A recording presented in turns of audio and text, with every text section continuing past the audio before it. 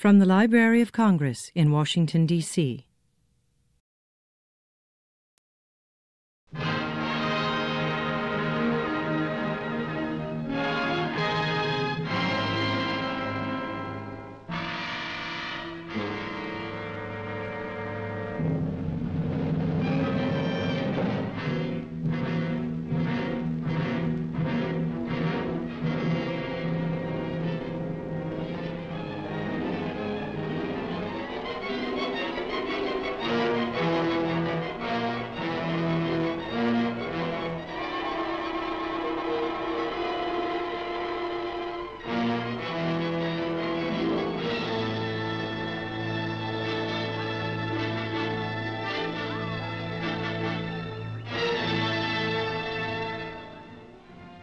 Communism.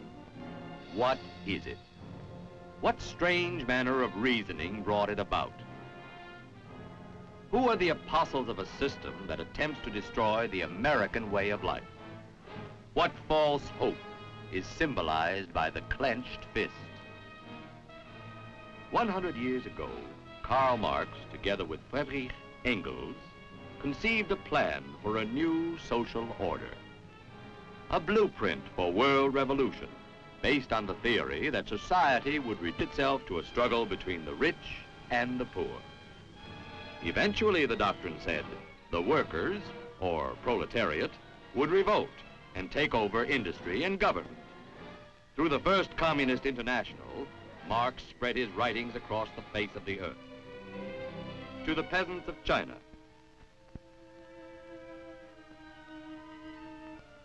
the miners of Germany,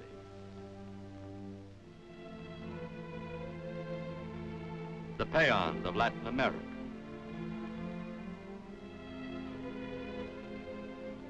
the fast-growing cities of America. Contrary to the teaching of Marx, communism made very little headway in the highly industrialized countries where education, opportunity, and freedom were common to all. But where ignorance, poverty, and suppression dwelt, there the germ of communism found a breeding place. Russia, during the Tsarist regime, was a natural starting point. Out of this barren existence emerged a hatred of tyranny and eager disciples to put into practice the theory one man's words had put onto paper. The leaders of this revolt were Vladimir Ilyich Lenin, Joseph Stalin, Leon Trotsky. Their followers worked underground, planting poison at every opportune moment. They infiltrated the regular political parties, parties made up of men who worked sincerely for greater liberty and better living conditions. They built a small party machine with a hard core of fanatical, ambitious men who would be prepared to rise up and lead a revolution when the country would be most vulnerable. In 1917, the Imperial Russian Army suffered a crushing defeat by the Germans. The soldiers were stunned, hungry, demoralized, ripe for the revolutionists. Army morale was crumbling. In a sealed train, Lenin, who had been living in exile, quickly returned to Russia. This was the moment the extremists looked for. This was the moment for revolution. The internal situation in Russia was made to order for them. There was the great devastation caused by the German invasion, tremendous human loss, army morale at a breaking point. This was the moment. With only 1% of the people as members, the Communist Party began life by knifing the already stricken body of their mother country.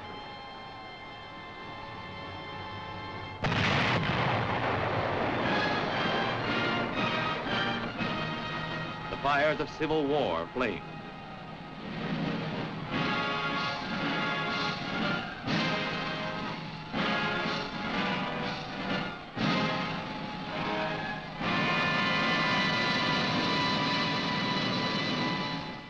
Country became a wasteland. Decisive victory came early and quickly in the November Revolution. The Bolsheviks raised their red flag of victory. Moscow became the hub of world communism. Behind its ancient turrets and spires, its bleak wall of the Kremlin, gathered traitors from countries all over the world to plan policies for subversion, sabotage, and espionage. A society for spreading world communism was formed, the Comintern. These conspirators and turncoats banded together to forge chains to take the place of the freedoms of their homelands. The men in control were shadows, but their purpose was clear: to incite revolution the world over. To this end, they worked unceasingly through the periods of unstable peace that followed. Then came World War II. And to the amazement of the world, Moscow apparently dissolved the Comintern. It was declared dead, a thing of the past. Now the new party line was one of professed unity with the democratic world against the common enemy. But when the war ended, the door closed again. September of 1947 saw the formation of a new coordinating body known as the Common Forum, a mouthpiece for Soviet propaganda. And the shadows reappeared. They lengthened across the map of the world, blotting out the lights of freedom in every country they touched. Countries blinded by false propaganda, unable to see the truth until it was too late. They ruthlessly began wiping out all opposition. In Czechoslovakia, Jan Masaryk, unwilling to trade in his lifetime democratic ideals for the tools of totalitarianism, made no compromise.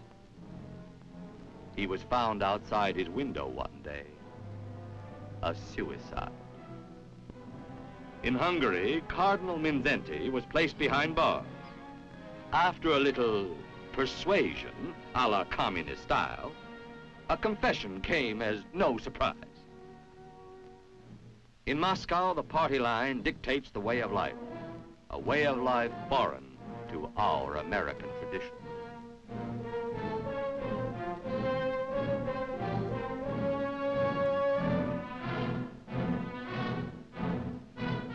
The control of the state is placed in the clenched fist of the few.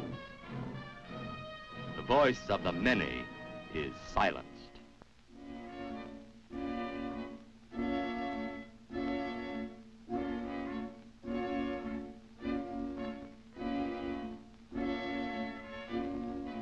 The thought channels of the students in the universities are molded into a standard pattern. They are told what they must study and held to it by inflexible discipline. They do not question. The professors in the universities are not searchers after truth. They are puppets, mouthpieces for a political machine, teaching what they are told to teach, using textbooks selected by their masters. They do not question. These are not free-thinking scientists following a path of experiment and deduction regardless of where it may lead. They are skilled robots, told what to think and how to work, and the nature of the conclusions they are to reach. A wedge by the party is placed in the teeth of progress. A farmer is a vassal of the state. He's forced to turn the harvest over to the government. In Russia, a man's home is not his castle. He does not have the inalienable right to own a home. He is never free of the searching eye of the secret police. In Russia, you need a permit to change your residence or to take a casual business or pleasure trip. This is not a factory of working men. It is a regiment of human machines without voice in the matter of jobs, hours, wages, or the unions of their choice. They do not question. What becomes of artistic expression that must be subverted to state control?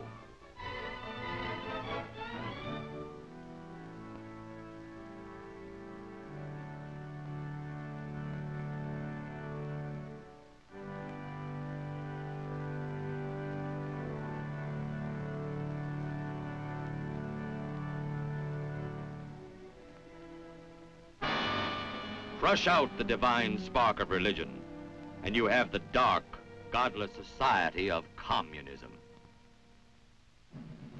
The radio, communist style, is the echo of the master's voice.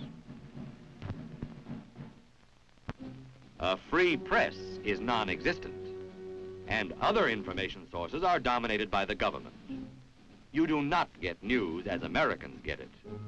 You get propaganda pellets, pre-digested by Pravda. In a society where state spies check every move of the citizens and report to a central agency, how can a human being sleep at night? For non-conformists and rebels against communist doctrines, there are concentration camps.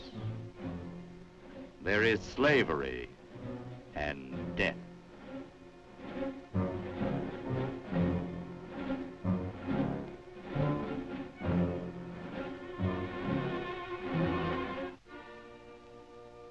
But in the United States, there is freedom.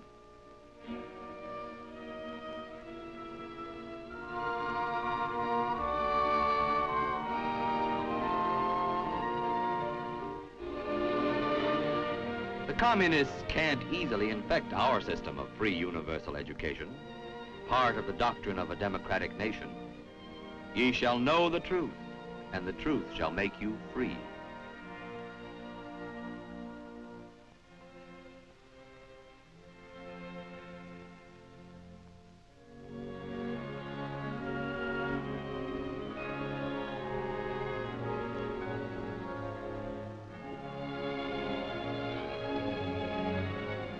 Freedom to learn the facts and state them in the press.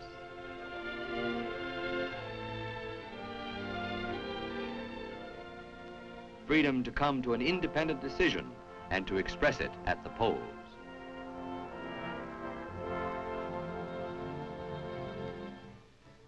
Still, there are some in this country who prefer to dance to the music of the common form.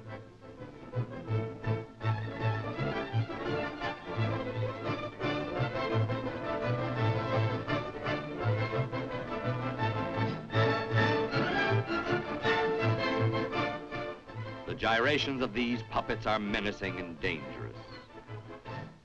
In 1937, when Franklin D. Roosevelt spoke out against the tyranny of Hitler, they followed the party line, seemingly became super patriotic, and supported the president.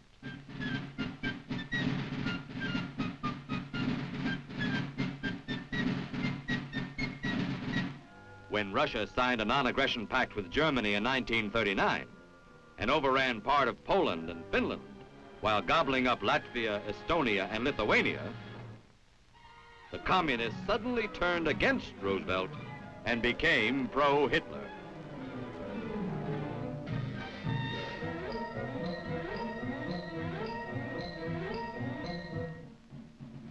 It is necessary to combine the strictest loyalty to the ideas of communism with the ability to make all necessary compromises, to beg, to make agreements, zigzags, retreats, and so on, in order to accelerate the coming into political power. A quotation from the writings of Lenin. So, in 1941, when Hitler suddenly attacked Russia, the new patriotism was turned on again according to the party line, and they were now staunch backers of Roosevelt.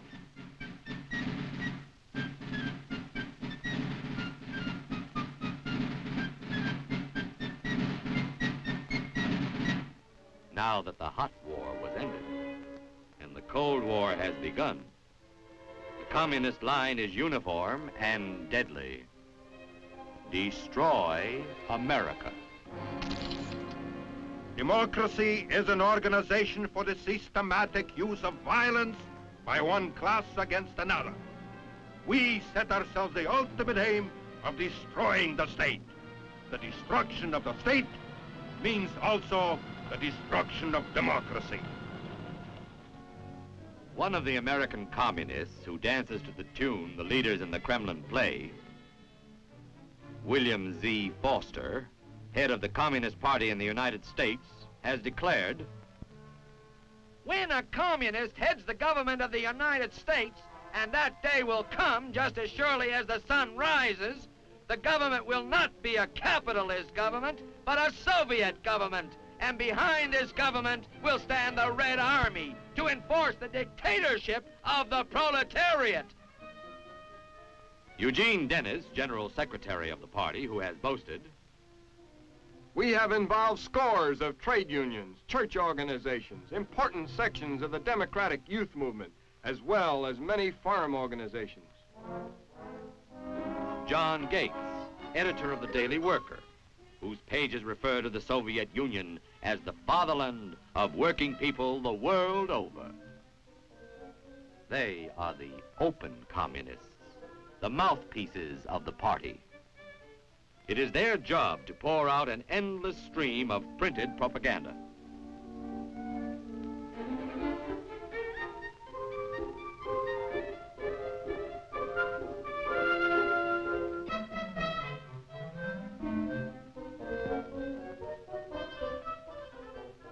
To run for public office,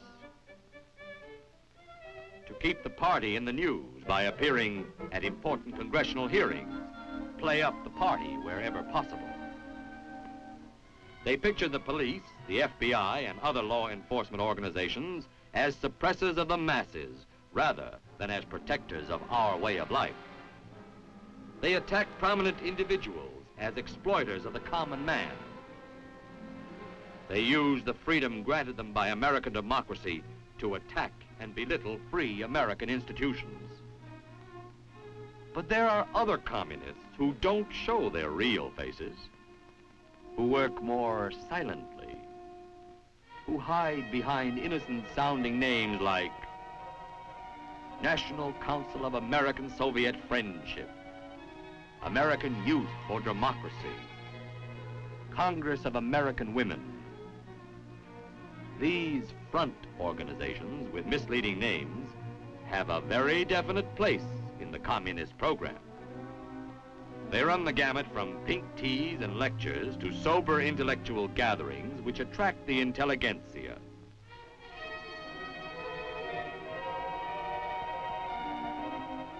These people give a more respectable mask to the ever-changing party line. They give money, distribute literature, spread rumors in order to exaggerate minor grievances. In many cases, the communists have been able to gain control of unsuspecting social organizations and have attempted to use them for their own purposes. Communists may join an organization unknown to the other members and take an active interest in the meetings. They come early.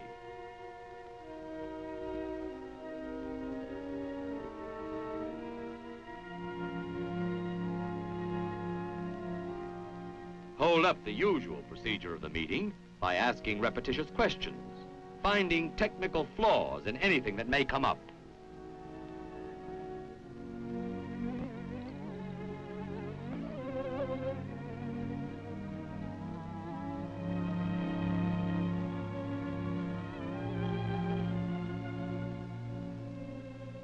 Until the regular members become so bored or tired that they leave and permit a communist minority to swing the voting in their own direction.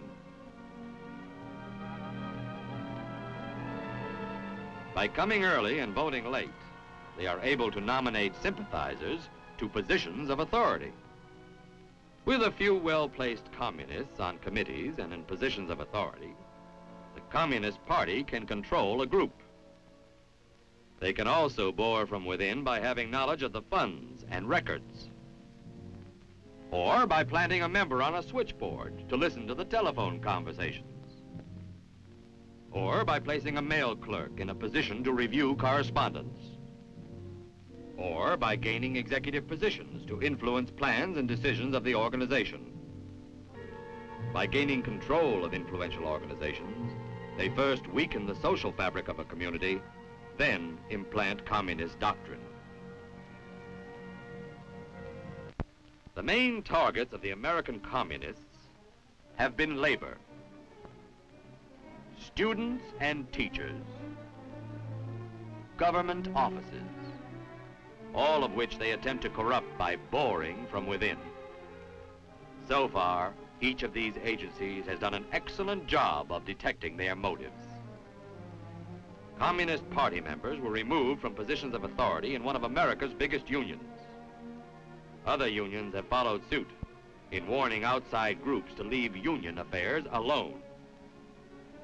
The security of the United States government demands a constant check on suspected government employees and the machinery to bring them to trial if necessary. Congressional committees maintain a constant watch over all phases of communist activity. Much of the ammunition of the communists is reserved for the armed forces, for they know that the armed forces stand guard over the frontiers of freedom, that in order to take over the country, they must first weaken the armed forces. To achieve this, their methods change with the times. Immediately after World War II, they capitalized on the natural desires of most Americans and set up a cry demanding that our boys be sent back home immediately from overseas. To excite and influence a normal desire to bring the boys home as soon as possible, girls were stationed on street corners with petitions. Buttonholed the innocent for their signatures, then sent petitions on to Congress, not because of concern over the welfare of the men overseas, but to create discontent and confusion. Mothers were encouraged to write to their sons, wives to their husbands, telling how so-and-so who was overseas no longer than they were was already home. This apparently sincere solicitude for their welfare naturally found a popular echo among the men themselves.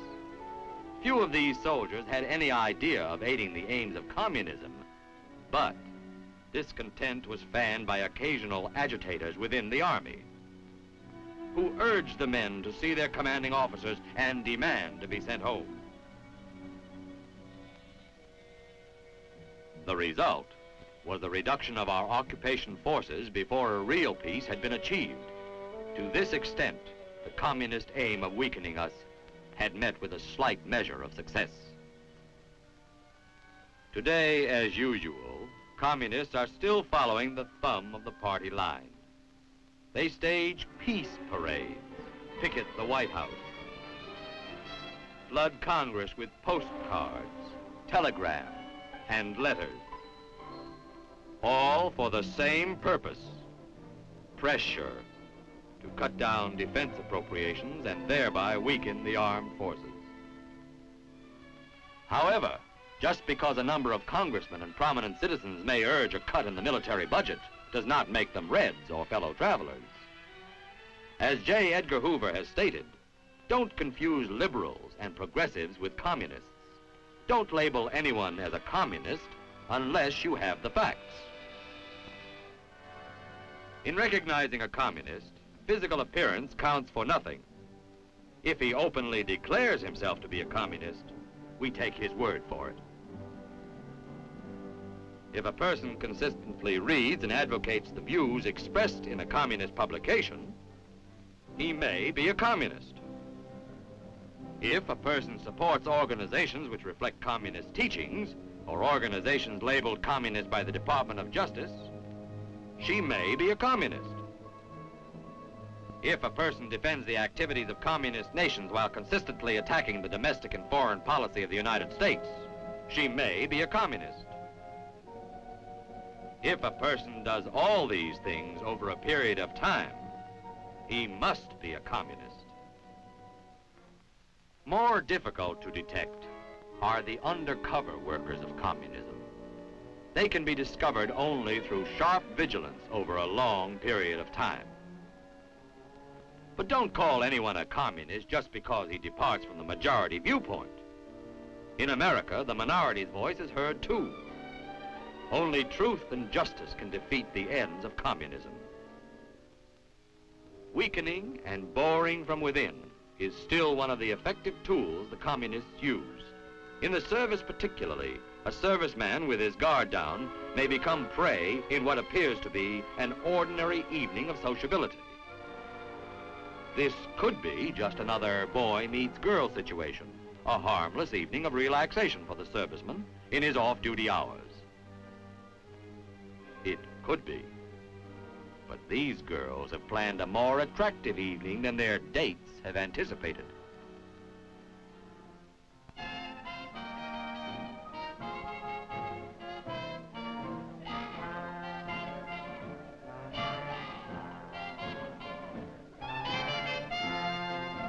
Mixed in the dancing and beer and the casual air of the gaiety of a party, the undercurrent of the communist line held a definite place in the scheme of things.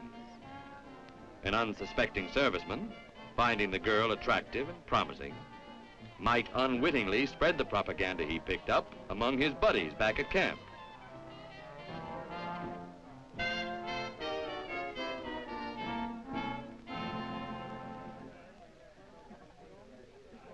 But Joe's mind is not asleep, and he begins to suspect that this is something more than a social club. Air Force records revealed that Joe took these pamphlets to his commanding officer, and an investigation followed which exposed the club as a communist front hangout.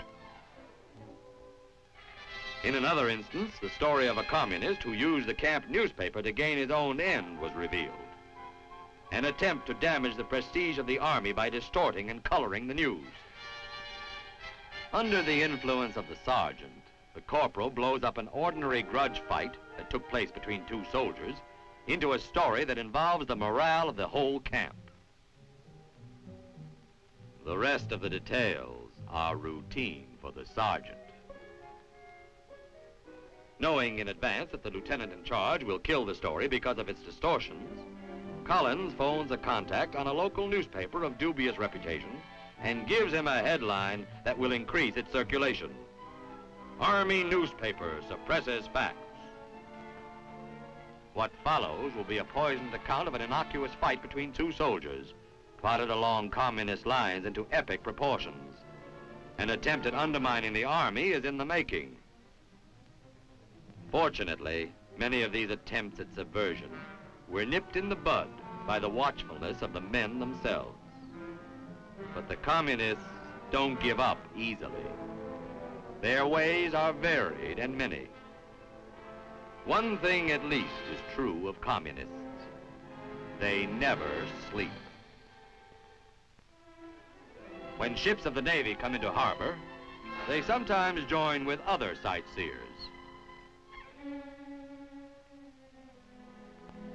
And once on board, stuff their handbills where members of the crew will find them. Some personnel have been known to receive letters from girls calling themselves pen pals. Letters that were thinly camouflaged communist propaganda.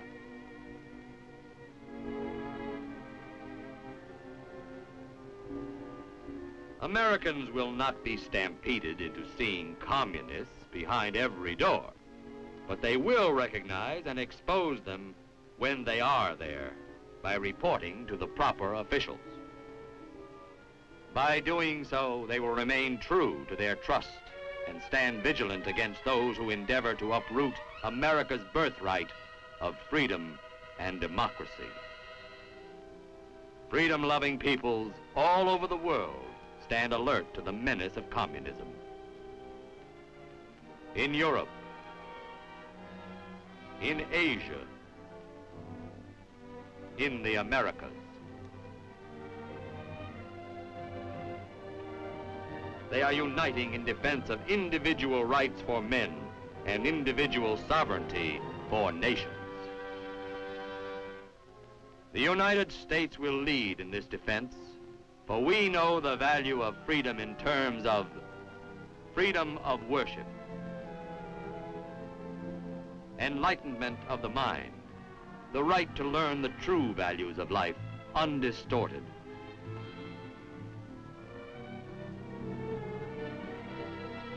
The right to freely chosen representation in the law-making processes.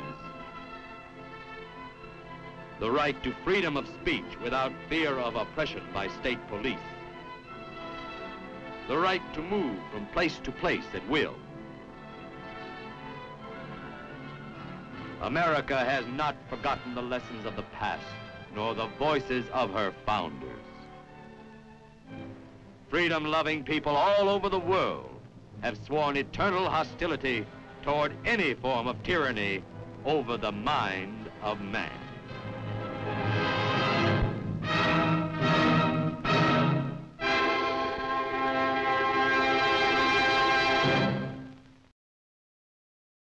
This has been a presentation of the Library of Congress. Visit us at loc.gov.